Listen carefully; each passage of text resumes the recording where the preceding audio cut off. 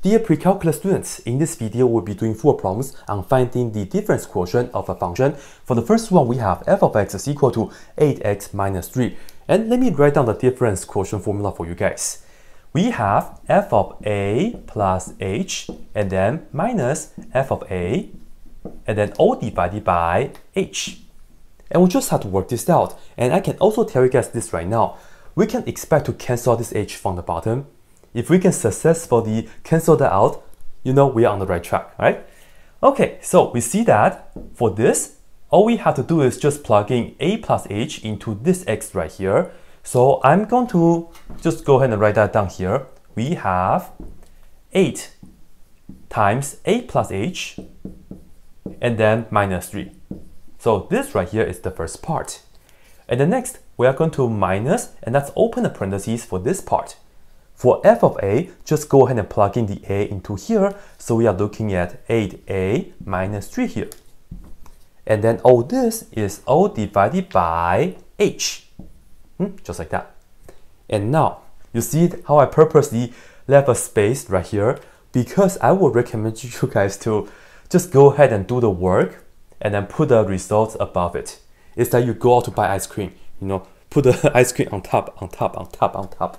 Just like that, and just be organized. That's the key of being successful in doing these kind of questions. All right, distribute this, we get 8a plus 8h, and then here we see the minus 3, and then we are going to distribute the negative, so we have negative 8a, and then plus 3. And now, here is the most satisfying part when we are doing this kind of questions. We can do the cancellation now. Have a look. 8a minus 8a, they cancel each other. Here we have minus 3, here we have plus 3. They cancel each other. So in fact, on the top, we just have the 8h left. But you see, we have this h on the bottom. What can we do? Yeah, we can just go ahead and cancel the h. And you see, we can cancel the h from the bottom. That means we did this right, most likely.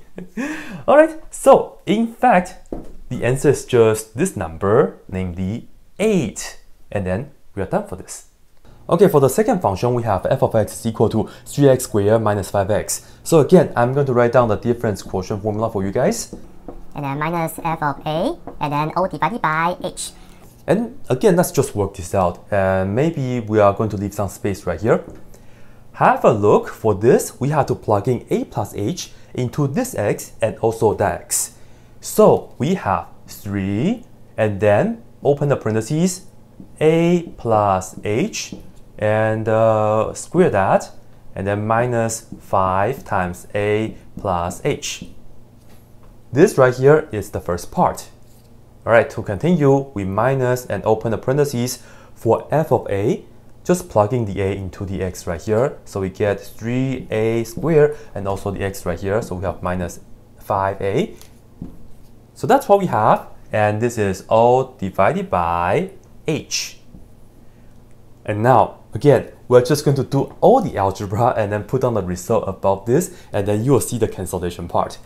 Alright, let's work this out first. So we're looking at a plus h squared. Work this out, we get parentheses, and then we have a squared plus 2ah, and then plus h squared. And we still have the 3 in front though, right? Yeah. Okay, and then distribute the 3, so we're looking at 3a squared plus 6ah, and then plus 3h squared. So this is what we have from the first part. To continue, distribute the negative 5, so we have minus 5a and then minus 5h.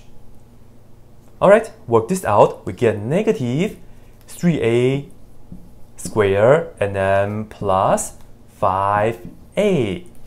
Now, what can we do? Cancel things out, right?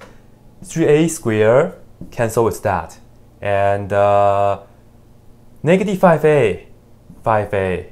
I think that's it. And notice, these are the remaining things. But everybody has an h, so we can factor that out. And the point for that is because we can cancel this out. So we are going to factor out the h, and we are looking at h times 6a, and then plus 3h to the first power, because we took one out already, and then we have minus 5 in the parentheses like this. And this is all divided by this h. And ladies and gentlemen, congratulations, we know we did it right, assuming we didn't make any computation mistakes right here. But the answer is just equal to that, which is 6a plus 3h minus 5. Just like that. Now for the third one, we have a square root case.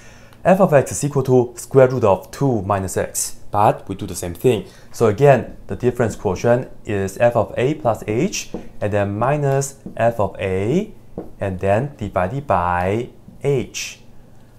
Alright, so set this up. We are looking at, well, for this right here, we put a plus h in here. So we have square root 2 minus the parentheses with a plus h inside. So that's the first part. And then we continue, we have minus f of a, we just put a in here, so we just have square root of 2 minus a. Yeah, and then all divided by h. So this right here is not so bad. However, to simplify this, you see, again, the goal is to get rid of the h on the bottom, and later on in calculus, you'll see why that will be the crucial part. For now, just treat this as an algebra exercise. When we have square root situations like this, just remember to use the conjugate. We are going to multiply the top and bottom by the conjugate of this. So we get square root. And then, of course, we can distribute the negative. So we are looking at 2 minus a and then minus h. But change the minus here to a plus. And then we have the square root 2 minus a. And we, of course, do the same thing on the bottom. So let's just go ahead and put that down right here. Square root of 2 minus a, and then minus h, and then plus square root of 2 minus a.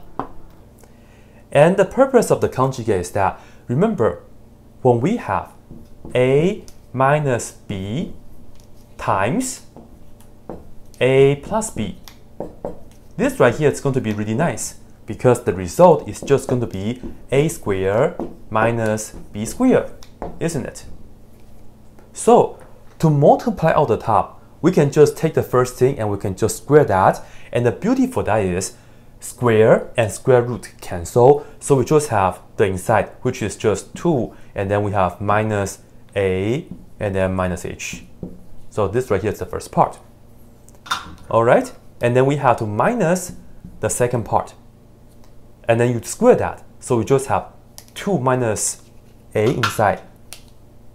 Like so. Alright?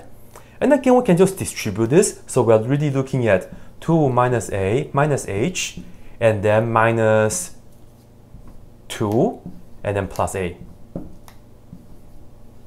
Alright, so this is how you work out the top. And on the bottom, because we're expecting to cancel out this h, so do not multiply anything out. Just trust me for that. Just leave it.